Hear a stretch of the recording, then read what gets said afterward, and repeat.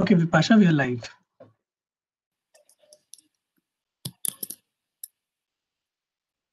Good evening, everyone. I hope all of you are safe and sound wherever you are. It is my pleasure to welcome you for our sixth conversation on TECHRx, Accelerating MedTech Innovation, a monthly program brought to you by Andhra Pradesh MedTech Zone and Inc. Since time immemorial, the convergence of science and technology has improved the quality of our lives. When science and society work hand in hand, progress is inevitable.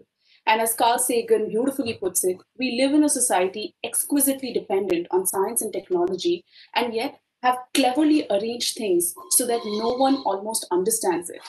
At TechRx, we exactly attempt to do that, rearrange and deconstruct the work of entrepreneurs and innovators by showcasing their journeys and the impact of their journeys. Our topic of conversation today is healthcare access and innovation. I would like to welcome Lakshmi Pratury, the founder and CEO of Inc.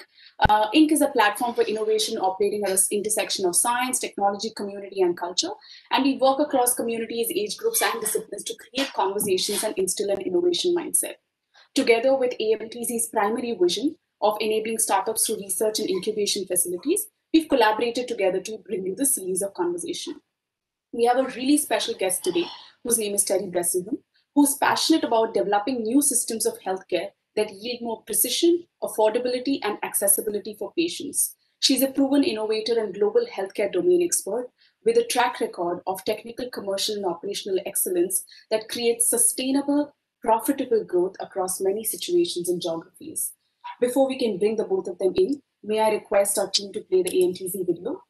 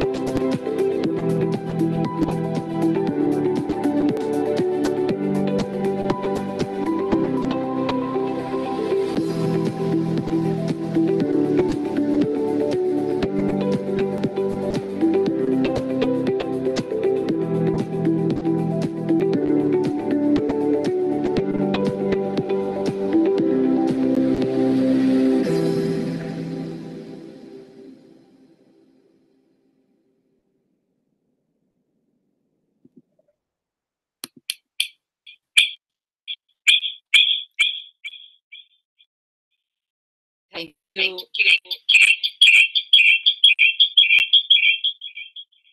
Sorry, is there some echo when I'm speaking?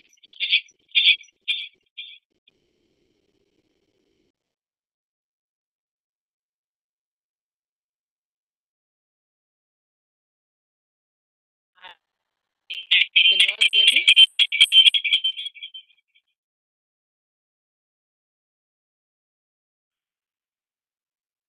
Everyone, can you hear me okay?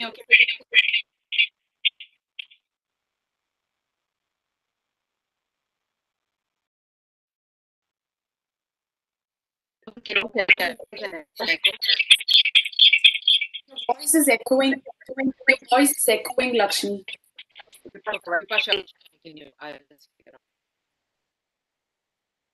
Okay, is it okay now? Yeah. Okay, great. So sorry about that.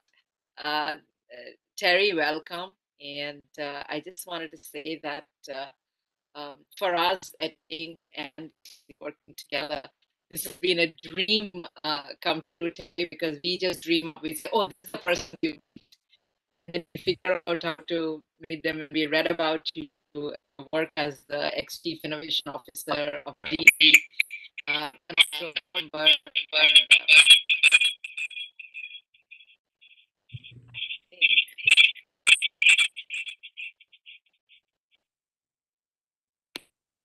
having some difficulty.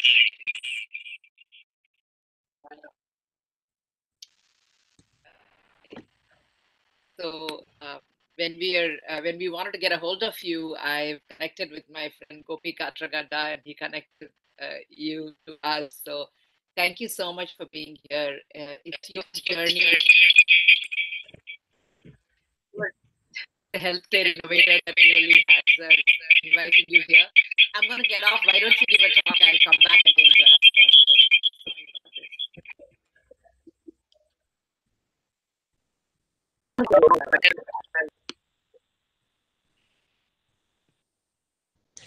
Okay, I didn't quite catch what you said, but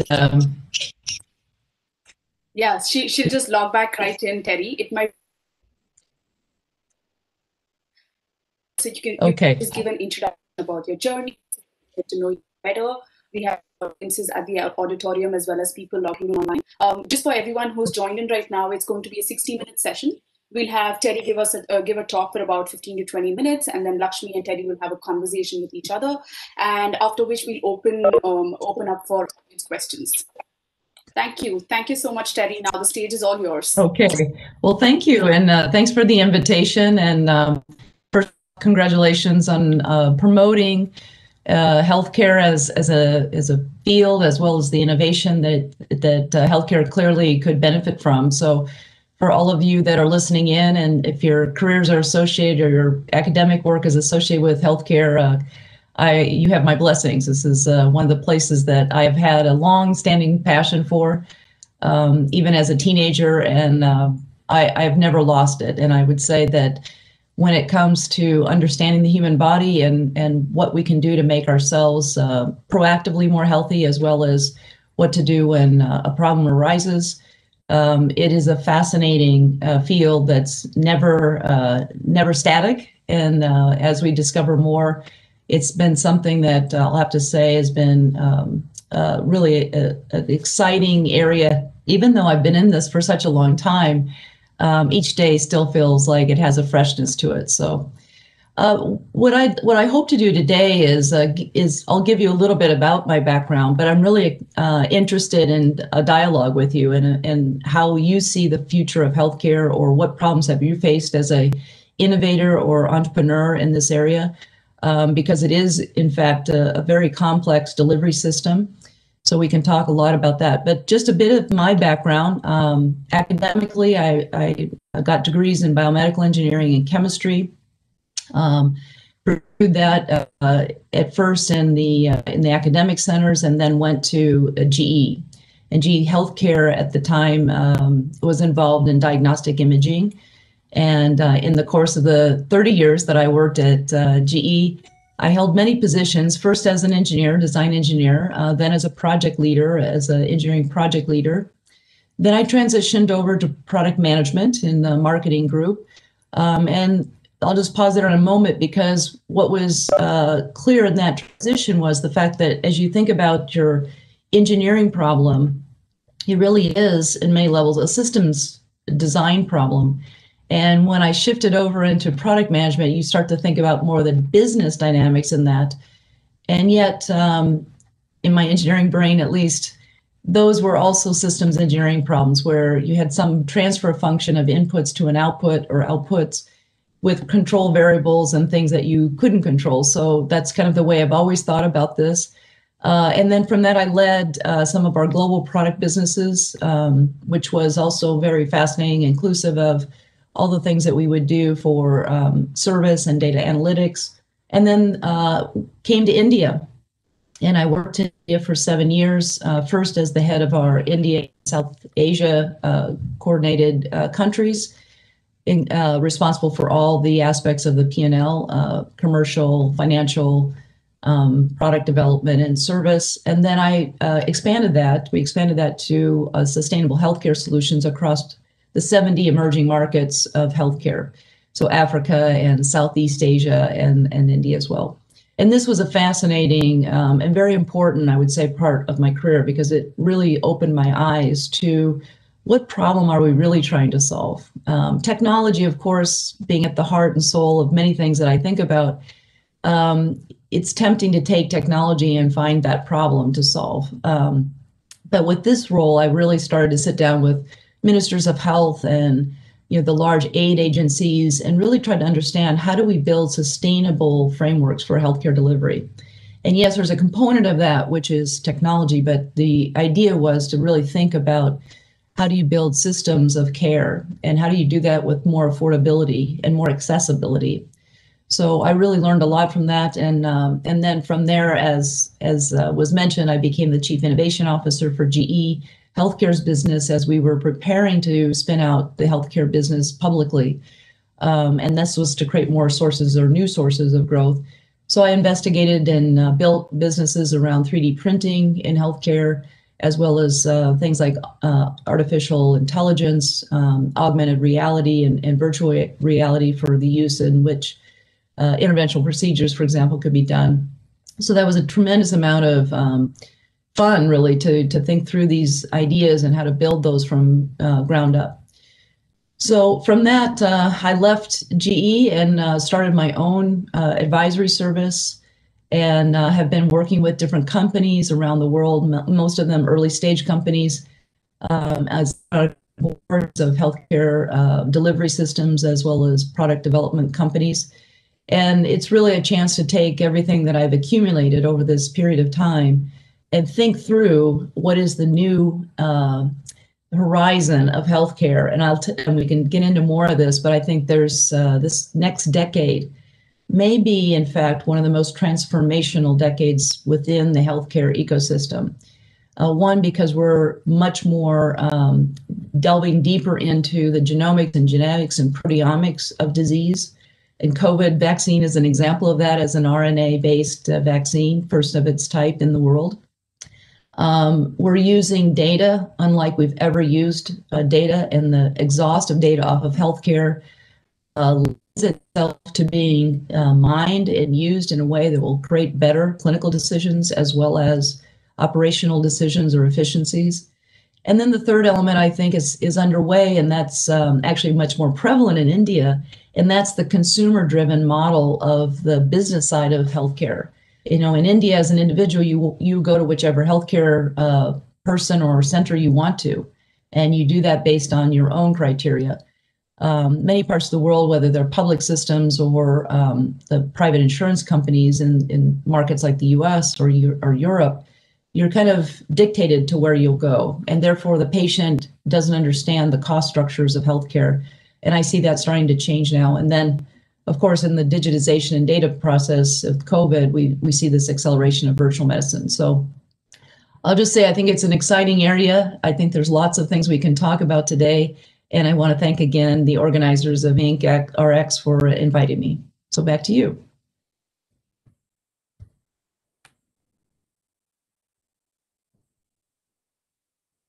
Can you hear me now, and can you see me? Yes, we can. Thanks. Okay. You can only hear one of me instead of multiple of me like before. Yeah. So Terri, thank you so much for taking time. I was just saying earlier that we get to dream up every month. Who do we want to talk to who really can give us some insights into the intersection of technology and health? So TECHRx, that's what it stands for, is technology and health. And when we find, oh, this is the person we want to meet, which we really wanted to meet you, then we start searching, how can we get to this person? And I was just acknowledging, thanks to my friend Gopi Katragadda, who used to be the chief at GE India, we got through to you. And thank you so much for that. So we have to always thank our friends for making the connections to people we dream about meeting. So thanks a lot. I just wanted to touch upon a couple of things personally about you, Terri. You've been at obviously one of the most influential companies in the world, and in a very, very senior position. So one of the things I wanted to understand is, I always say working for a big company is like working for a large economy, because most of the companies are larger than many economies in this world. So what is some of the huge responsibilities and the ability to make impact that comes with working for a large company? And maybe if you can give one or two examples of, in your time, what is one of the things you saw? I mean, I always talk about, I worked at Intel for 12 years, and I say watching Intel Inside launch was one of the biggest learning moments for me. A chip company becoming a consumer company was a huge thing I learned, and the impact it has made. So like that, can you tell us a little bit about your time as working for, like, it's like being a prime minister of a small country, running a big division in GE. So tell us about the responsibilities and the advantages that come with running a large company. Well, Lakshmi, I'd say there's actually two ways to think about that in my mind. One is that with any job that you have, especially in a larger corporate structure, your responsibilities are somewhat the same, in that you're responsible for delivering on your job's description, and that matters a lot. And a second part of that, of course, is to be someone that others want to work with. Mm-hmm. How do you interact with people? How do you communicate? How do you uphold your end of the bargain? So it doesn't matter necessarily what level you're at. Your responsibility is to stand and deliver, and to be constructive within a work environment is clear. Yeah. I think as you move up in responsibilities, and at a point where I had like all 70 countries that were reporting to me, and our business to drive that the growth in those markets and deliver on customers' needs, I would say the largest stress, if you will, of your responsibility is two. One is, do you have the right strategy? Mm-hmm. Yeah. Because there's no one else there to say, I mean, you consult many different people, but at the end of the day, you're making the decision ultimately about what strategic investments are going to be made. How do you use your finite set of resources for the greatest good? Mm-hmm. And I think, when you're in a smaller group, those decisions also feel, heavy, but the consequences, if you're wrong, are very small, Correct. Relatively. So at a bigger level, when you're, allocating, hundreds of millions of dollars to drive billions of dollars in revenue, and you want to make sure you've thought through all the different possibilities, I think that's one of that you do spend a lot of time, contemplating and hoping at some level that you've actually made the right choices, but also to have systems in place to continuously go back and reassess, your decisions. I think one of the mistakes that a leader can make is, once you've made these decisions and you make a great case as to why those are the right decisions, at some point in the future, things may have changed. The market may have changed, your customers' needs may have changed, the competition may have done something differently. And people don't, they're not as, it's easier usually to change a prior person's decision than it is to change your own decision, because you get wedded to that idea, and you've been, you've poured yourself into it. So I think that is one. And then, of course, the other big responsibility is customers, and whether or not you're doing the right things for customers. You can do things in the short run to maximize your own business outcomes, but when you're leading, ultimately responsible for a big group of customers, I always would stop and think, what is the best thing? What's in the best interest of my customers? I can make a decision that might be more cost effective for me, but in the long run, is that the best decision for my customer and their businesses? So I think that's a second one. And the third one, of course, and one that I could have actually started with, which is you're responsible for a lot of people. Right. This is, are you creating a culture that they want to stay with? Are you creating an opportunity for them to grow? Are you making the proposition to them about why this strategy is the right strategy? And at the end of the day, these are, if you do well, if the business does well based on these things, then you'll thrive. And it's an exciting place to be in.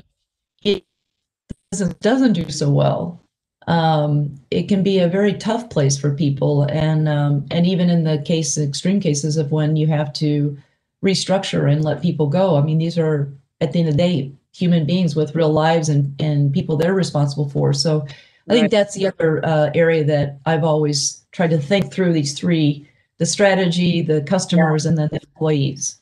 The reason I asked specifically is that we are addressing AMTZ, our host, which is the medical tech zone that they're developing. And when you have huge stakeholders like the government and the equipment makers and the customers, the stakes are incredibly high, and sometimes you have to agree and commit or disagree and commit and move everybody along. It's not always following your heart or doing what you want, as opposed to what's right for the cause and what's right for the delivery of that. So there is that constant, of course you are there, but how to pull in and out is very important. And I think AMTZ is on a huge mission to make India a place for medical technology, especially. So I wanted that big company perspective. And then now you are actually on your own and you are in a medical advisory role, and you see a lot of startups with a lot of ideas, etc.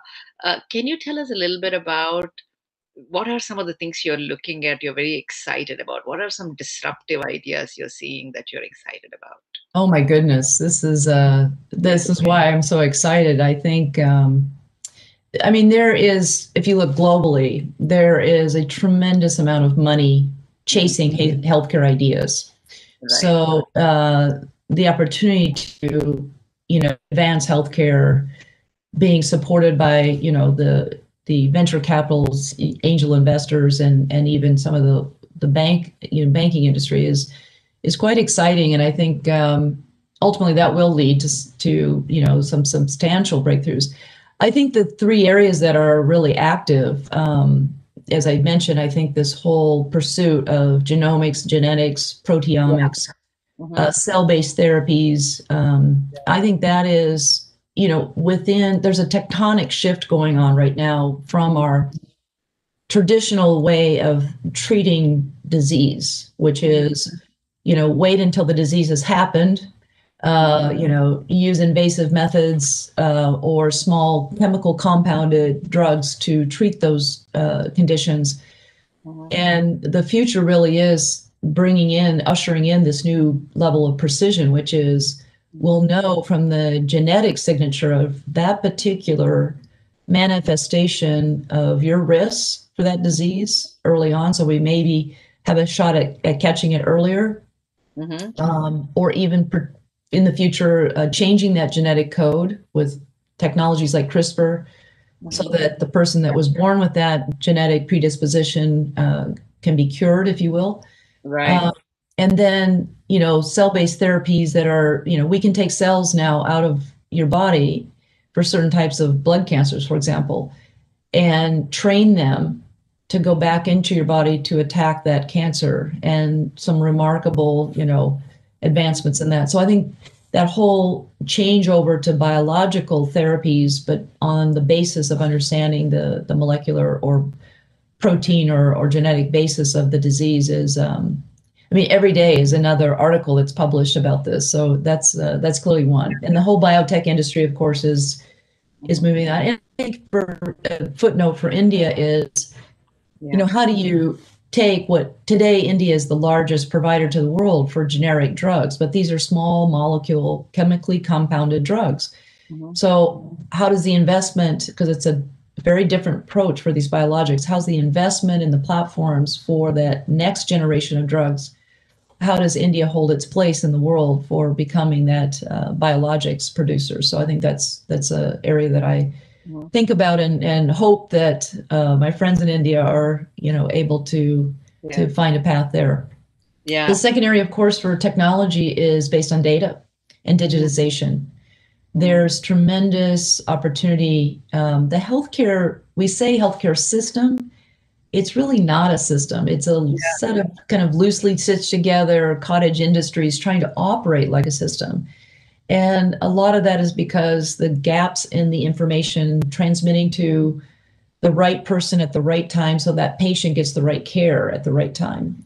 So I think lots of very interesting ideas, lots of new algorithms being developed. And here again, there's some great groups in India that are producing global products for the use and, better detection of disease or earlier assessments of disease. So I think there's clearly an opportunity.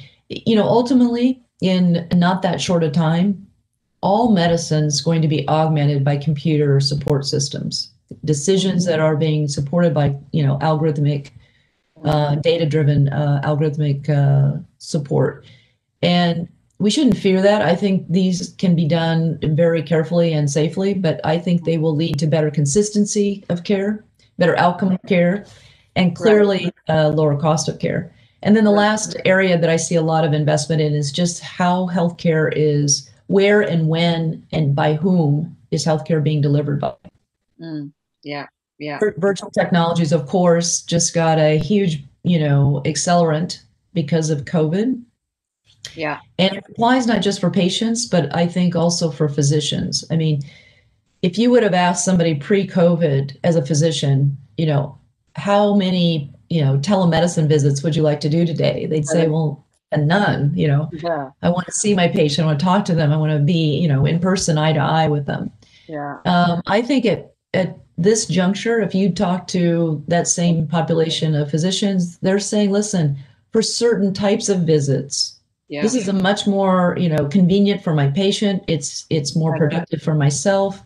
And so I think that's another trend that clearly will persist, if you will, after this pandemic. And also, continuing on to that, people are coming up with solutions. Like I was talking to someone and they said, you can cough into an app and by the way they can listen, they can tell if you have a certain disease or not. I mean, in the sense, there are very, very interesting things. I cannot imagine that, that you can predict, and because the system has so much data in it, that it is evaluating it. And we don't harvest that data as effectively as we should or could. And that's where I think the digitization and the data analytics will be, and that's moving now much faster than it was. There's a lot of other technologies, Lakshmi, that are also really exciting. Like for example, one company I'm working with is using bioelectric medicine. Electricity is the natural language of our body. Our cells communicate with each other through hormones and electricity. They're harnessing this to actually re-communicate, if you will, to, for example, a person with stroke who ends up with a spasticity, and that's a very common spasticity. Approximately 40% of patients who have a stroke end up with a leg or an arm which is, in constant contraction. Right. So not only is that painful, but they lose the use of that arm. This company has devised a non-invasive way to tap into between the spinal column and the peripheral nervous system to re-establish communication, to let that limb reopen. And it's allows for that person to regain the use of that limb, relieves the pain, of course. But bioelectric medicine is fairly new, but there's a lot of ways I see people looking at that for a variety of things. I think another, of course, interesting area is 3D printing. Right. And how do we have 3D printing in the world, or augmented reality and virtual reality? I think those are also another very fascinating areas for healthcare. Yeah. There's a miniaturization of devices, and I think what that is going to open the door for is, you think about a miniaturized device coupled with computer aided decision making or detection, as you said. We will, as our own patient, N of one, be able to do a lot more for ourselves, because the intelligence is going to be built in, and the device will be miniaturized and cost effective enough that I could have it at my home, or I could have it in my village, or I could have it, in a small clinic. And I think that's another exciting area, because I think globally more than 5 billion people lack access to quality care. And that's just a travesty. I mean, we know what to do. It shouldn't be only because you don't have the funding or the money that you don't get access to care. So I think technologies which are, being adapted, miniaturized, built-in intelligence, so that we can extend the points of care around the world. I think that's another really exciting area. And I think there's hundreds of new things that are happening, but as I said in my intro, that's why I encourage people to stay in healthcare, because it's a never-ending and always changing, dynamic technology base. Right.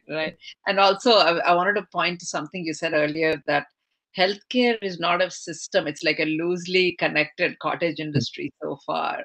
And I think because of technology, because we are actually harvesting the data, we can aid the doctors better in, in evaluating a situation or whatever. And at the same time, I want you to talk a little bit about the potential follies of technology also. Like, one of the things we've been talking a lot about, especially in AI, a lot of the data that's fed into it is male and white and certain geographies, etc. So a lot of the predictions that are coming out of it, or the direction it may show, could be based on skewed data. So there's a lot of work being done, especially in India right now, of how to make the data more comparable. So how do we get data sets from women and across diversity, etc. So tell us a little bit about what are the things we should watch out for and make sure that technology serves us better as opposed to biases us. Yeah. Well, I think it's a great question, Lakshmi. I mean, if you think from the beginning of time in medical technology development, it has always been biased. It's, cohorts are usually young, healthy males, and North American males, or, Caucasian males at that. So much of the research that's been done has always been, or had been based on that. I mean, things are changing, but you raise a great point with artificial intelligence or machine learning and deep learning as to what is the basis of the data. The things that I think we're beginning to learn is how do you build good, robust data, curated data, and how do you make sure it represents the population that you're serving? And how do you manage to measure and monitor the biases that will ultimately, get created? And, if you look at what Cure AI has done in India, one of the reasons that they continually win these comparison, of their algorithms and others' algorithms from other parts of the world, why do they win the highest, sensitivity, specificity? It's because of their database. They have the broadest, deepest, most representative database. So I think there's a great example of, why data matters, and the quality and curation of the data matters. So I would say that that's clearly a place. One other area, though, that relates to just in general, that is, how does technology go astray? It kind of relates back to something I said earlier, which is, people get very wedded to their ideas. And instead of constantly looking at your idea with a fresh, critical eye, when we start an innovation project, one of the first steps we start with is, what problem are we really trying to solve and for whom in the ecosystem of healthcare, and what comes before, what comes after, so that we can understand the system linkages within this. And then after that, we'll sit down and try to think through every single assumption we're making about this. Because what happens is, it's not so much about, can this technology work for this thing that we've decided? It's really about, can that technology manifest itself in a system and be used in the actual workflow of the system to deliver the promise that we think it has. And I can tell you, almost never have I ever had a project that we start with, we lay out all these assumptions, do they all hold true? So you have to think through how you're going to test these assumptions, because if you're wrong about one of them, I mean, we're smart people, right? We come up with these great ideas.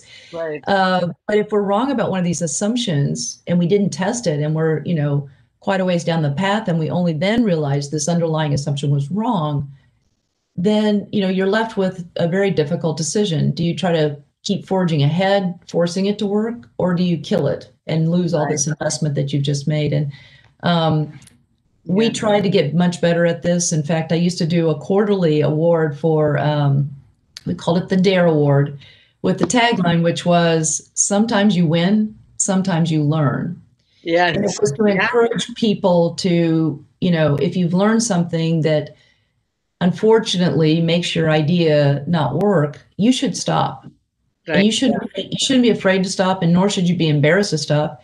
You should just say, hey, I learned something, and because of that, it's going to compromise the solution, and I should think of something else. Right. No, I think that's very, very good point, because unless you keep doing things where you learn as well, and if you always go for the win always, you'll never learn, and I think it's great that you were positive about that as well, instead of saying, oh my God, it's terrible kind of a thing.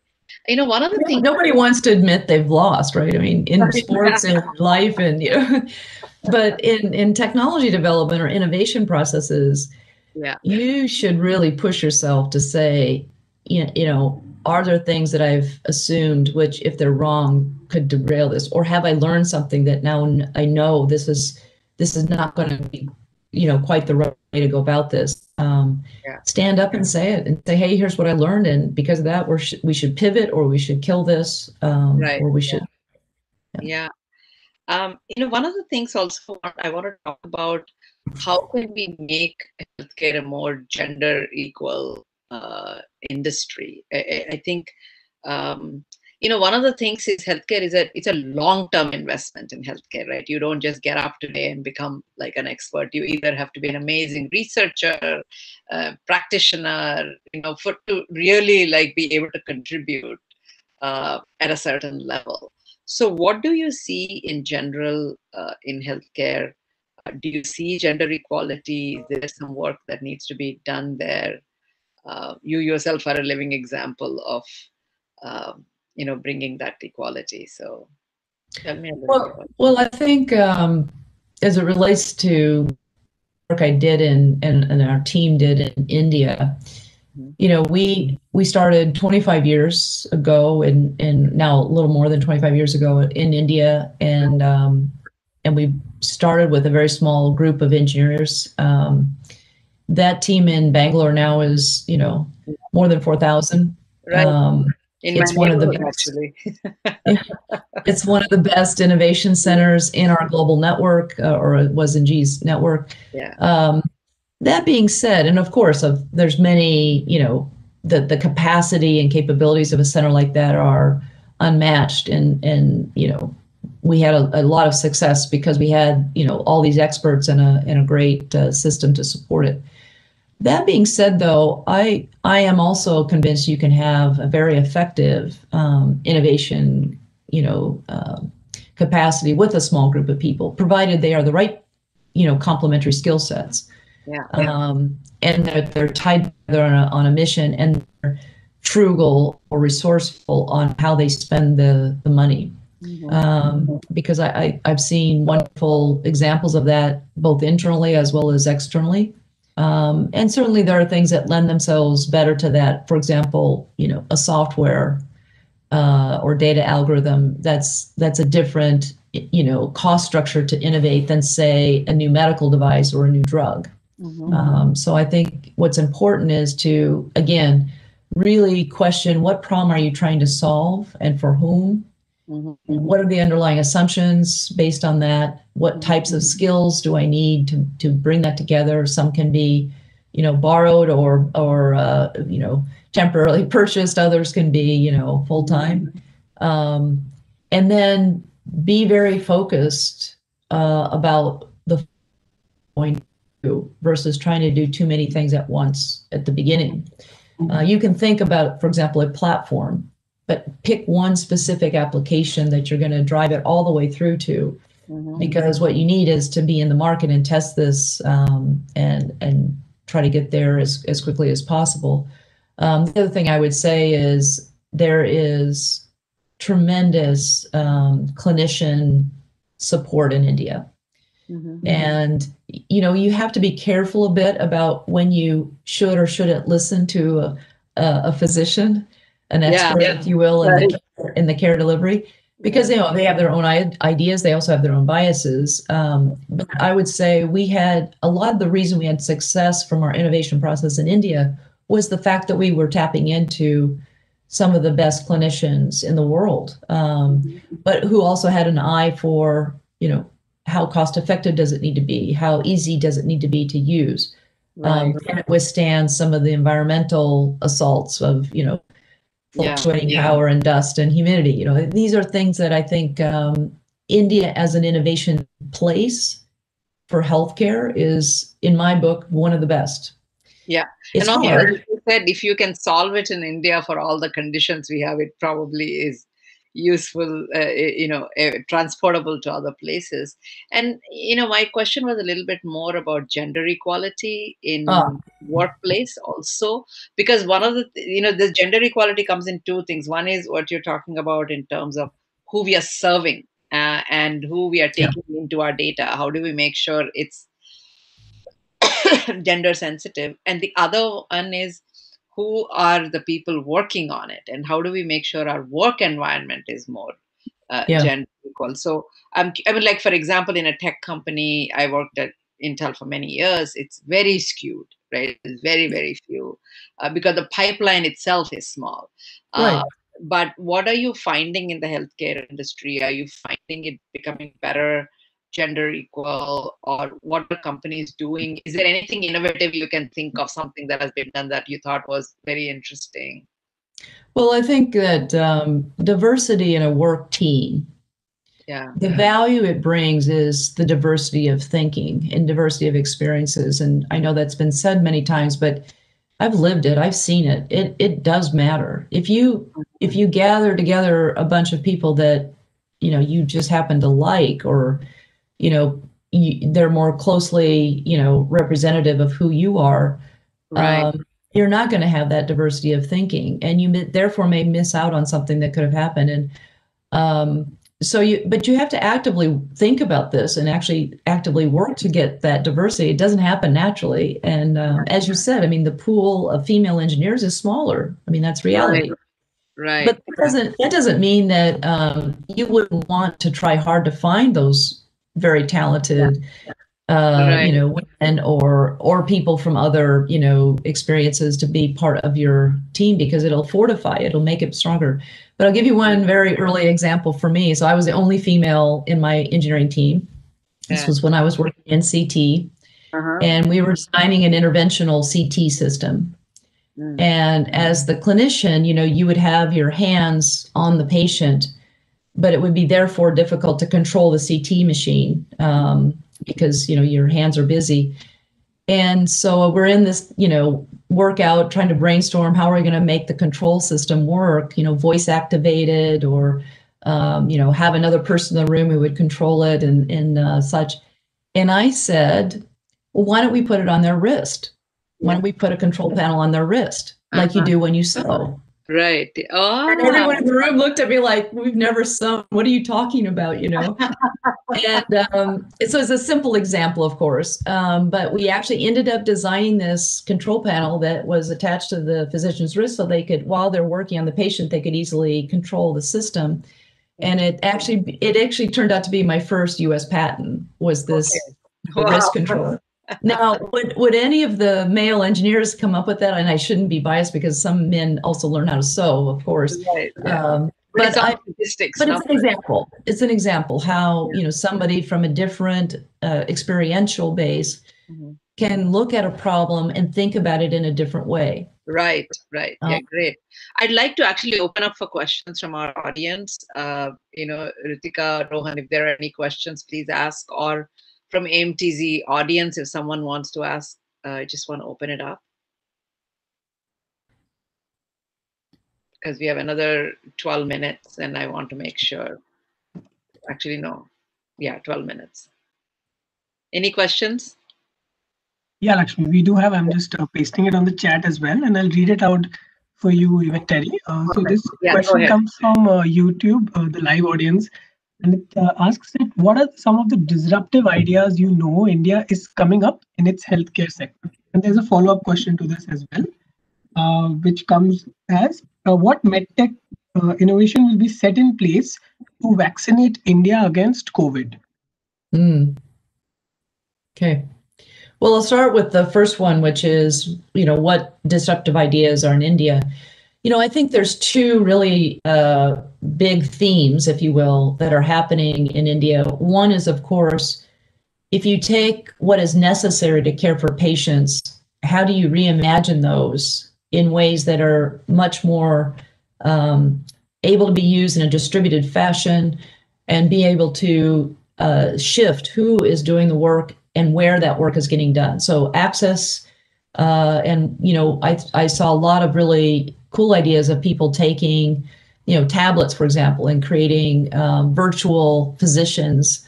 I think the example of TriCog as another company in India, healthcare tech company, where they are putting ECGs in every place, you know, small villages, small clinics.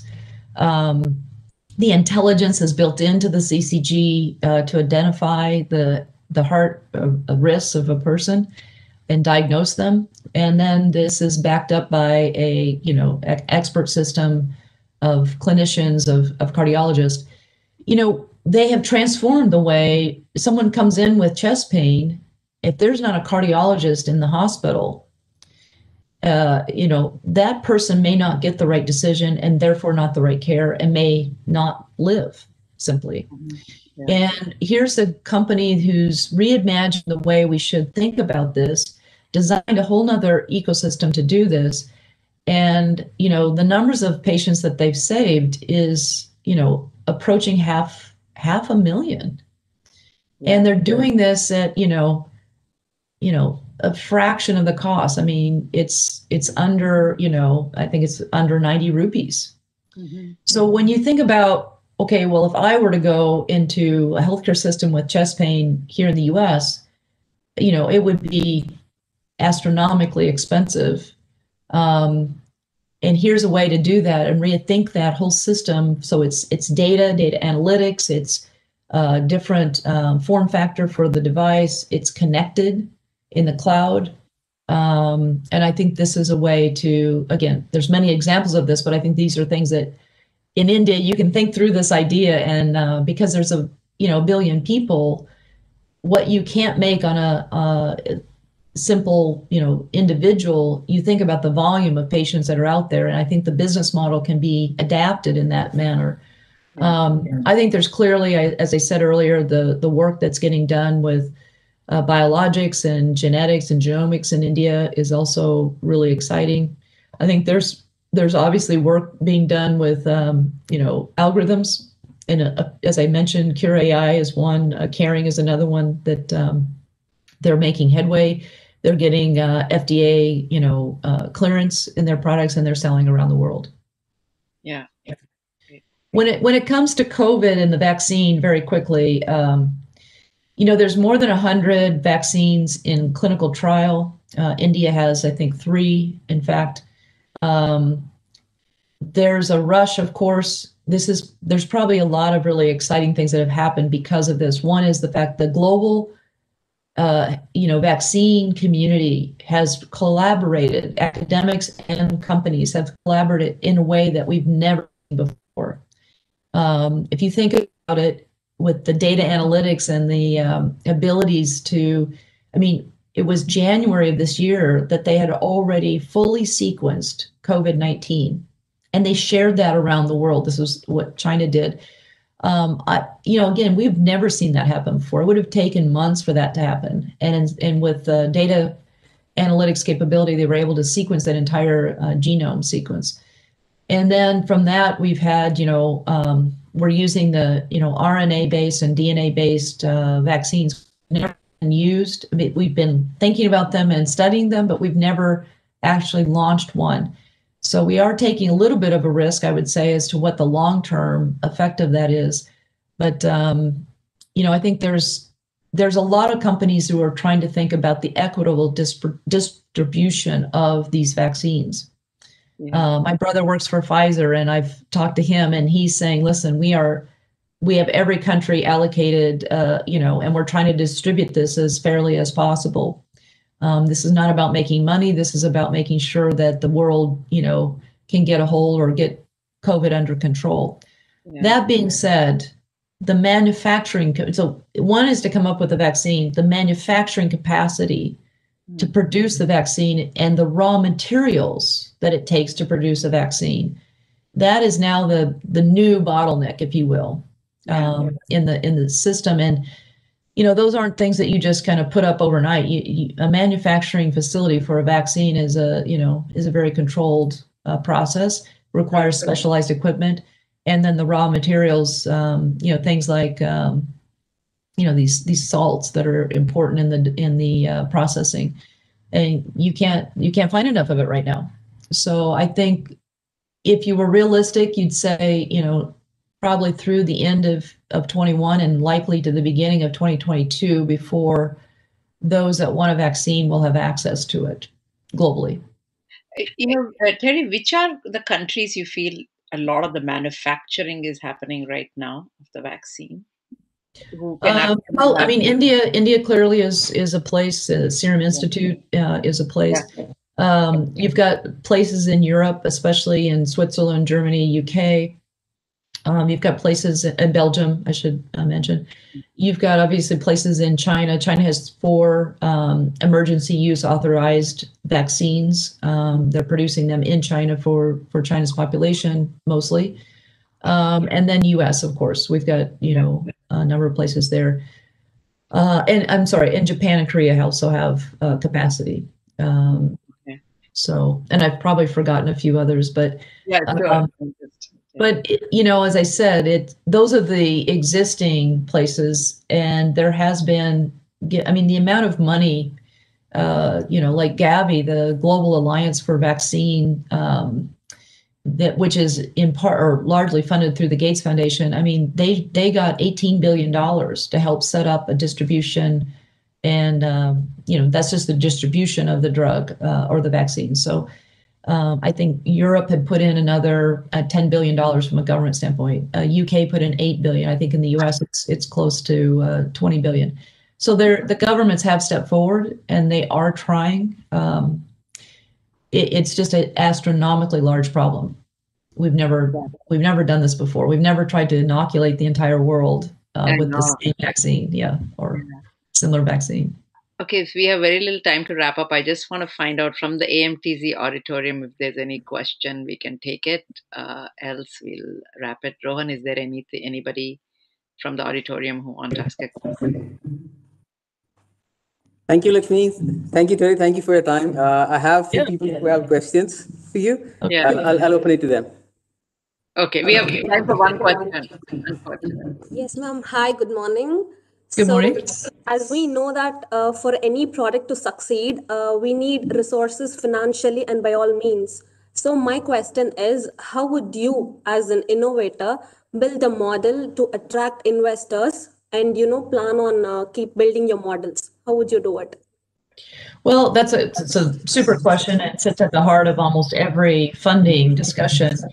I think a couple of things. One is to make sure you really have understood what problem you're trying to solve, and how do you articulate that? It should not be about the technology. It should be about what problem are you trying to solve and for whom in this system of care. Is it for the patient? Is it for the nurse? Is it for the clinician? Really give some good thought to that.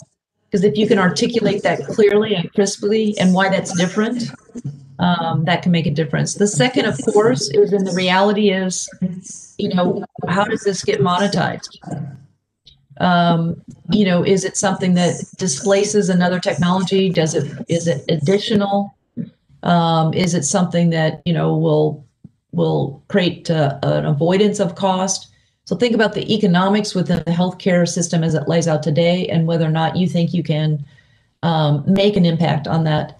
And then the third, of course, is just the people on your team, how passionate and committed they are. People like to fund people. Mm-hmm. So if they believe in the people and they believe in the idea, then you have a better chance. Yeah. So Terri, we are at the end of the session. Thank you so much for this piece of knowledge. Okay. So I just want to ask you one last question and have you wrap up by saying that, healthcare is a huge, just the word itself is all encompassing, right? Mm-hmm. So when you think of healthcare, when you think of your journey, who, or maybe is there a story or is there a quote, is there a person, somebody that really, really inspired you, continue to inspire you in this journey? Well, I think, yes, many people, in fact, but I will start with my aunt, who I'm named after. She passed this year, in fact, and unfortunately we couldn't be with her in person because of COVID, so it kind of breaks my heart. But I just always thought it was so cool that she was in a lab, working in the hospital, doing all these cool things, and knew so much about the human body. And so she was my first inspiration. And then I would say Omar Ishrak, who was a person I worked for a long period of time. And he taught me a lot he's an engineer, brilliant engineer, but he's as equally brilliant as a business person and a strategist. Yeah. He just taught me a lot about how to think about a problem, how to think about a business model, how to take risks, how to know when to advance something versus turn it off. He went on to become the CEO of Medtronic. He just recently retired from Medtronic. He's now the chair of the board at Intel. So even though he's retired, he continues to make a huge impact on the world. And he was from Bangladesh. And so when he would come to India or we'd go to Bangladesh, he never lost his desire to make a difference in the world. Mm-hmm. For somebody as accomplished and, thoughtful as he was, he would always remind all of us that our job is not finished until everyone has equity in this world. So. Great. Thank you so much. And thank you so much for your time. And I really want to thank Dr. Jitendra Sharma, who's, been the brain behind AMTZ and the whole team, Rohan, Vipasha, Shishir, all of them who put this together. As you can imagine, Terri, takes a lot of people to make this happen. And each month we do this with, the idea is to take science to everybody in a fashion that they can understand. So thank you so much for your time. And we look forward to being in touch with you. Hopefully, once we start traveling, you'll be back in India and we can host you in not just Bangalore now, in Visakhapatnam as well. And yes. Where are you living now, Terri? So I'm in Boston, but for the period of time where we have a small farm in Tennessee. So we're hanging out in the farm during this COVID process because we can work. We're fortunate we can work remotely. So yes, yeah. Well, listen, I want to thank you very much for this invitation and for the chance to have a conversation about something that I care deeply about. As I said, I think you're all lucky if you get to work in healthcare because it's just it's a joy, it's a challenge, and it's so meaningful. But I'll just leave you with a quote that I've had at my desk since the time I was a college student. because I think it really aptly applies as you think about trying to do hard things, and healthcare is hard. And this is a quote by Theodore Roosevelt. He was the youngest president in the United States. His quote was, "Far and away, the best prize that life has to offer is the chance to work hard at work worth doing." So with that, I'd like to say thank you very much, and good luck on your work worth doing. Thank you. Thank you very much. Bye. Bye, everybody. Thank you for your time. Bye-bye.